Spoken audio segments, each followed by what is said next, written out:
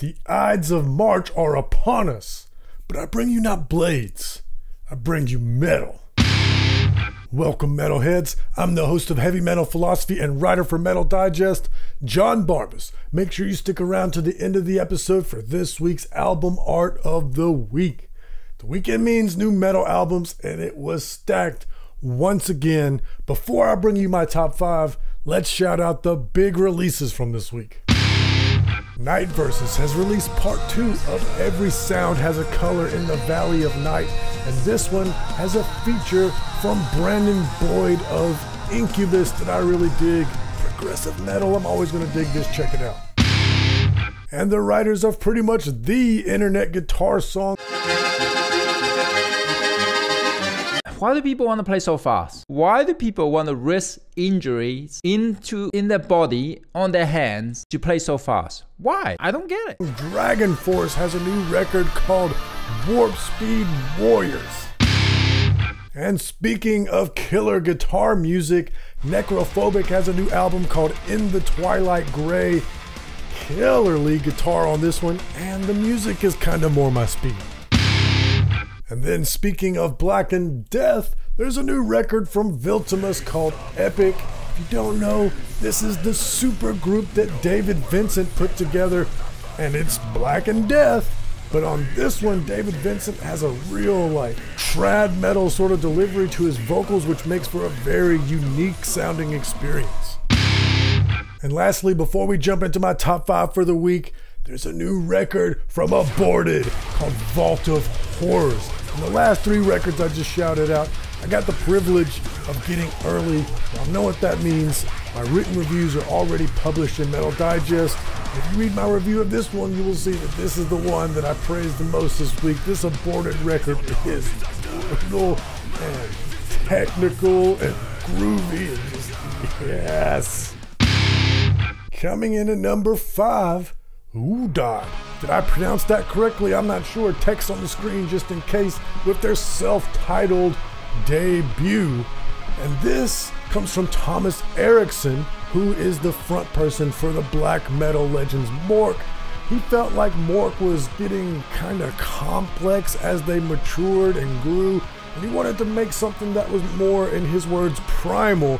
So here we have a bit more of a raw production on this black metal, but I can hear, even underneath that raw production, some really nuanced and excellent musicianship. Particularly, I like the counter melodies that the bass are playing underneath the melodies of the guitar. So you might have stripped down the production, but I can hear that seasoned musicianship despite that production, and that's why I like this one. Check it out.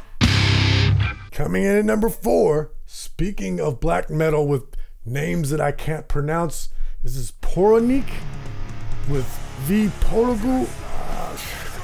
Text on the screen, and as always, every band's Bandcamp will be in the description. Just click the link. That way all of these albums are easy to find despite my terrible Southern American pronunciation. This is black metal out of Poland, but think pre-Satanist era behemoth. Lots of death growls in this one, but all those great evil black metal guitar riffs. I had a good time listening to this one. Check it out.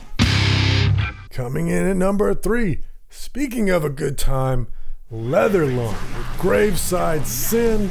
It's been a long time since I picked stoner metal on this show, because as much as I like stoner metal, it can really sound same a lot, so I don't pick it that often because most of it doesn't stand out. This stands out. It's heavy and it's got an attitude. I wrote in my written review for Metal Digest that this might be the stoner metal record that breaks the world record for the amount of times that they say the word fuck. And I'm not praising it merely because of my juvenile love of curse words. I'm praising it because this is stoner metal with attitude. There won't be any tales of whimsical wizards riding rainbow magic on fractal mushroom trips. These guys, it sounds like they took a shot of whiskey, and you can come to our raging party, but if you act up, we're gonna whip your ass. Coming in at number 2, Weston Supermaim, See You Tomorrow, baby. This is a weird one. It's like technical, progressive, mathcore core noise. I don't know. But it's just, there will be leads that are just explosions of mathcore craziness.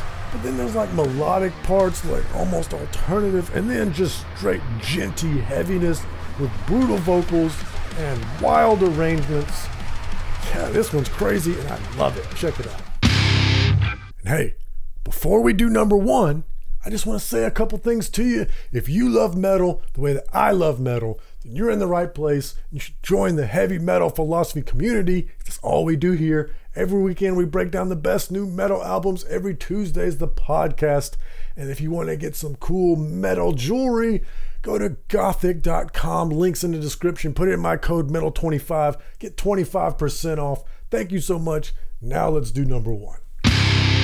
Coming in at number one, Ozone with Vermilion Haze. This is like a sludgy doom metal coming out of California. I really enjoyed this one because it's heavy, but it's kind of like, this will fit any occasion. You can listen to this one in the car with your friends, and they'll be like, oh, you listen to some heavy stuff, but they're not, death, destruction, zombies, none of that. It's a little bit alternative. It really reminds me of the 90s, not because of sound, because it still sounds modern, but the way that they arrange it, and the fact that the band has an actual rhythm section with a pulse. So even the soft parts have movement to it. You know, I just love sludge metal. I'm always going to be into that. These guys do it super well. That's why it's number one. And we still got Dealer's Choice and the album art of the week, so don't go anywhere. For Dealer's Choice, I'm picking Per Wiberg with The Serpents Here. You might think that that name sounds familiar. That's because he used to play keys for Opeth, and now here he is with a solo record. It's not metal, so that's why it's going in Dealer's Choice, but it is some nice rock and roll, and it's got sort of like this beatnik poetry sort of vibe to the vocals. I'm into that. Maybe you need a little palate cleanser. Check out Per Wiberg. My favorite album art this week comes from Cult Icon, which is a brilliant band name, and it's Black Iron Prison, but check this out. Looks like some space nuns whispering some sort of plot into Def's ears, and then there's the triangle sigil above his head. Makes me wonder, what are they trying to get at here? This makes me curious, and it's cool looking. I love the color scheme and the art style. Maybe want to listen to the record. You know that's going to get in my album art of the week. If you can make me want to listen to the record just by looking at the cover, old school style. And speaking of old school style, your boy has a podcast. And if you want to catch a great episode of the podcast, just click right here. But most importantly, read philosophy, listen to metal. I love you.